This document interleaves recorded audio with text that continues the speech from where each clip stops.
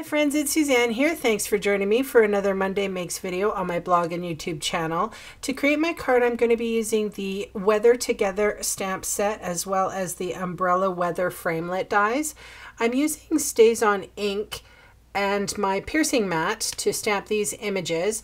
I just wanted to make mention that you can use StazOn ink with photopolymer. You just can't use StazOn cleaner off of your photopolymer, so they will stain. But if that doesn't bother you, like it doesn't bother me, I don't care.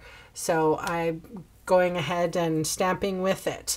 And the reason being is because I'm using Strathmore Bristol Smooth card and it takes a while to dry and I'm impatient. So I wanted the black lines to dry so that I could go in with my Wink of Stella that has been emptied and water added to the barrel. So it's sort of like a paintbrush now with just a touch of glimmer.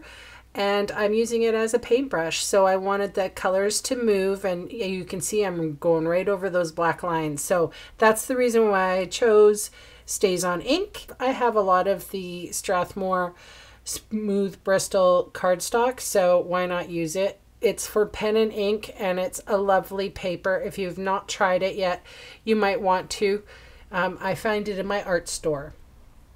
So I'm using a whole bunch of markers. There is Daffodil Delight, and then there was Smoky Slate and Chocolate Chip. So yeah, there's a whole bunch. There's going to be a list in the description bar below, so just check it on out if you're wanting.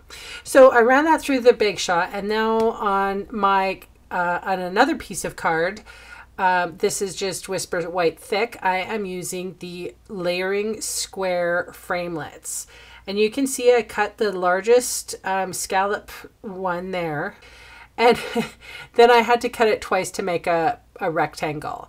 So it sort of locks into place, so it was easy to do that. So I've put fast fuse on the back, and then on goes my acetate sheet.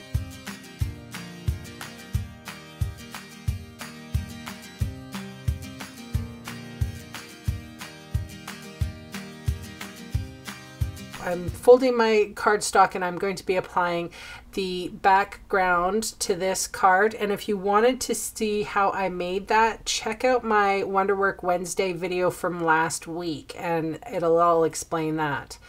So I'm using these foam strips from Stampin' Up. They are fantastic for shaker cards, and this is a shaker card we're making today. Just want to remind you that those little extra bits really do help when you're putting them in the corners, not just, you know, a nice rectangle around the opening, but you know, on the edges as well, so they don't get crumpled.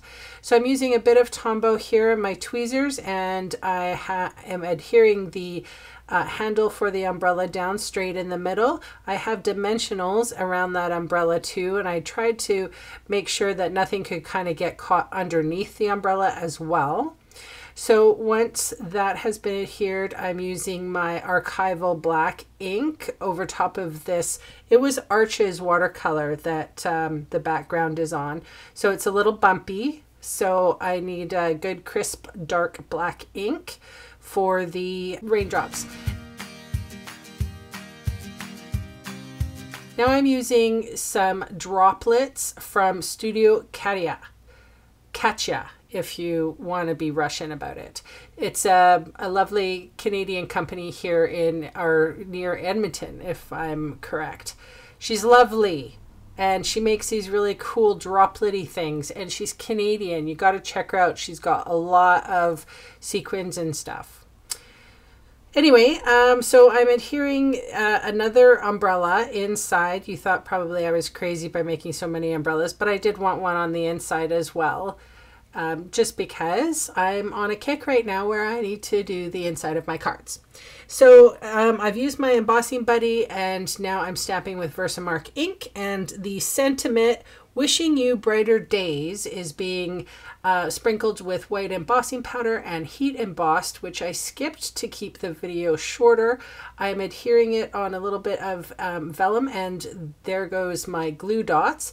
And as soon as I can find a place for that to live, I will be applying The in color enamel shapes, I believe I chose Dapper Denim, and just to hide the glue dots. And here's my shaker card. Thanks so much for joining me. I'll catch you next time. Bye.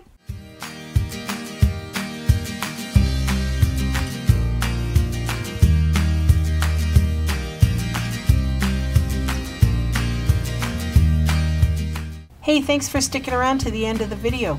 On the screen are 2 more videos for inspiration. To see a picture gallery of all my projects, stop by my blog. Thanks again for watching.